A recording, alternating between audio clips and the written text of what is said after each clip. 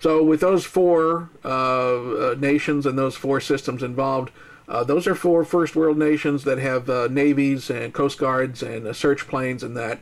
And you're always going to be within radio contact of them with HF digital selective calling. Remember that, HF digital selective calling, HF-DSC. This is not voice radio communications. That's why you have an ICOM M802 on board. If it doesn't have a red distress button on it here, it's not an HF-DSC radio.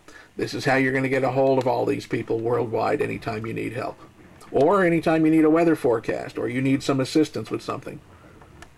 So again, remember, it's www.navcenter.uscg.gov/question page name equal comms call.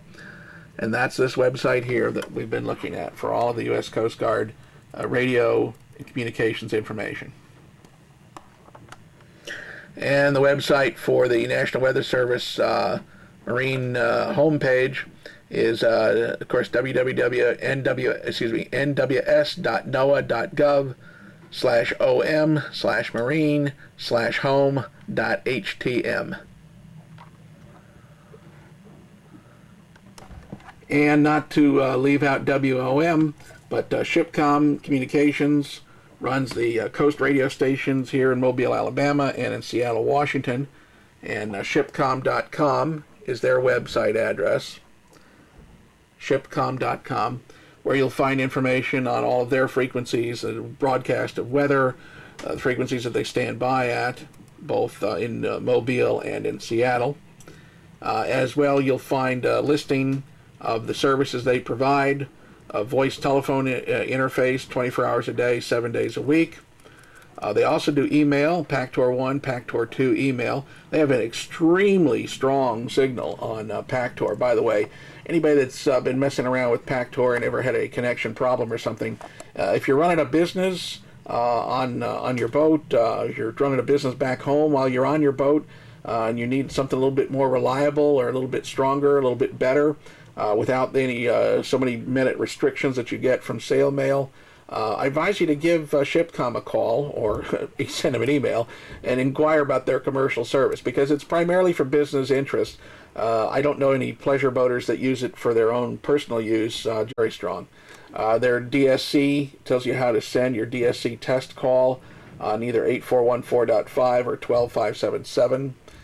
Describes about their weather information, their participation in AMVER, as well as their ability to send fax. They also have satellite communications terminals as well that they can contact you with. Anyway, WLO's address is shipcom.com. And if anybody's interested in marine internet service from your boat, I use a long-distance Wi-Fi system that I got from Island Time PC. Even though I'm a radio and tech guy, I realized I could put the whole thing together myself, bits and pieces ordering off the internet, and I'd save myself all of about $50, and I'd have to spend hours putting it all together. So I decided to get a hold of Bob Stewart here at Island Time PC.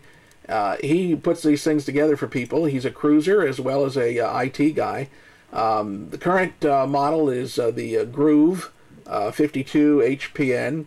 I have the old bullet-based model, and I suppose at some point, if it ever fails on me, I've had it for years and years, and it works god-awful well. Pull in Wi-Fi connections from 2 or 3 miles away, and the antenna's just sitting on the rail on the stern of the boat. So Bob will set you up, and again, it's islandtimepc.com, islandtimepc.com. Very nice guy, very knowledgeable, very honest, very straightforward. No, I don't get any kickbacks for this or anything else. All this information I'm giving to you is just from a sailor having 40-some years experience at sea and on the radios and that. Just me helping out the best I can, my fellow sailors and cruisers. No financial interest in anything, and no connections to any company or any business or any other organizations. Anyway, I hope you guys enjoyed this series of videos.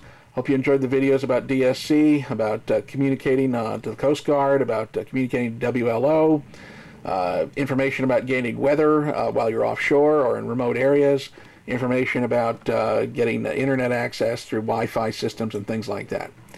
Anybody have any questions or comments, please don't hesitate to email me or post some comments around, and I'll do what I can to answer your questions and improve the videos for next time. Thank you very much. Just wanted to give you a quick